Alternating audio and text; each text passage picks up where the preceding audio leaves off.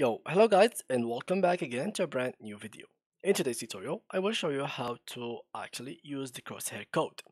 So basically guys, if I went here and I went to a practice range game and I enter the game, you will see that I have like a different crosshair than you do. Basically, this crosshair that I have and each one of us, the crosshair that they do have actually got a code. And basically the code is used to share that crosshair. So for example, here, let me just pick chat and oh my god, okay.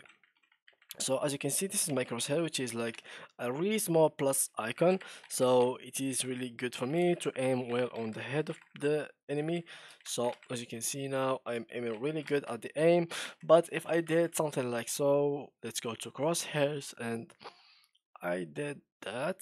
Let me just see which one. So for example, this one, it's not really typical for me. I don't like really to play with it because I have this big uh four like lines and one square in the middle that's really not allowing me to see the head, and so something like that from far away I'm not even able to hit headshots.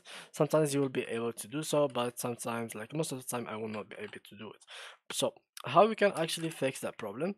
You can use crosshair codes in order to grab like crosshairs and to see what crosshair will fit you the most. So how to grab crosshairs? Basically, you can just go here, and if you want to grab, for example, your crosshair or any of your friends' crosshair, you can just go here to your settings and then go to crosshair, and for example your friend will go here to import and a code will be appeared in his keyboard, so he just have to send it to you and it will be looking something like that.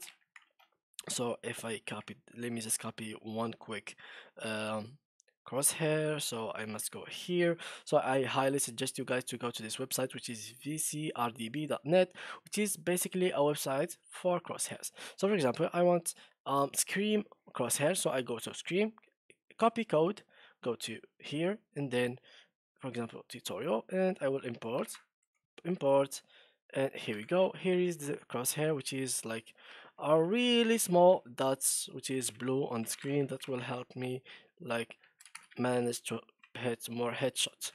And basically this actually small score crosshairs are really good because they are really specific. So if you aim here, you know that your aim is going to aim there, but if you had a big square on your screen, you will not be able to know where that bullet can be gone. So yeah guys, that was it for today's video. I hope you learned something from it, and thank you for watching. Bye bye.